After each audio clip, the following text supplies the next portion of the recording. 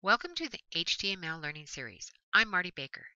This video covers the final competency demonstration for the HTML5 and CSS3 topics of the PaceIT Web Application Developer Certificate.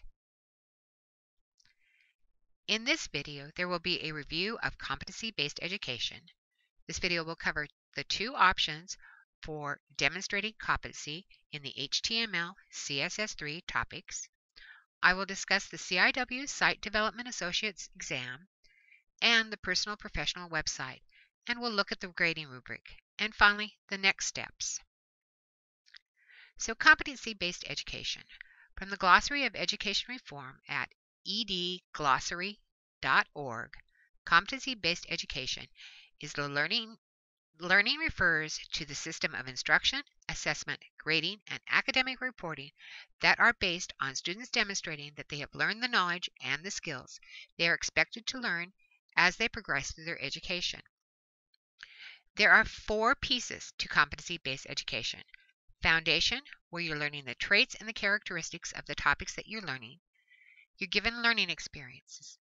You developed in the learning process skills, abilities, and knowledge, and these become integrated learning experiences. You are looked at for your acquired skills, abilities, and knowledge. These are your competencies. And finally, there's assessment of your performance. You have to demonstrate that you understand the topics. There are two options for demonstrating competency in HTML5 and CSS3. The first is the CIW Site Development Associate Industry Exam, ID 16061B, and the second is to create a professional personal website, a portfolio project.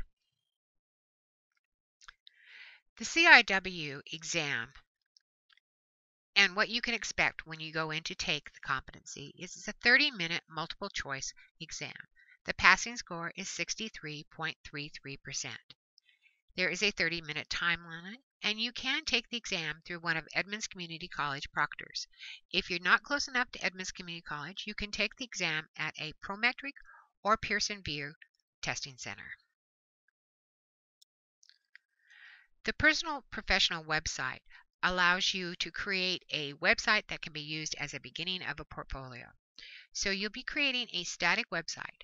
It has within it 7 documents. 6 of those documents are web pages. There is one CSS page, and you're also expected to document the website. Be sure to look at the rubric on the assignment and make sure that you're meeting all of those criteria. There are 26 different items within the rubric. You can see them all here. But as you read through the rubric that's on the assignment, make sure you check off that you've hit all of these things within your assignment. Your next steps. You should take the Certification Partners Pre-Assessment Survey. Get an idea of what you know and what you need to study. Determine what competency that you will be doing, and if you have any questions, be sure to ask your student mentor. Thank you for watching.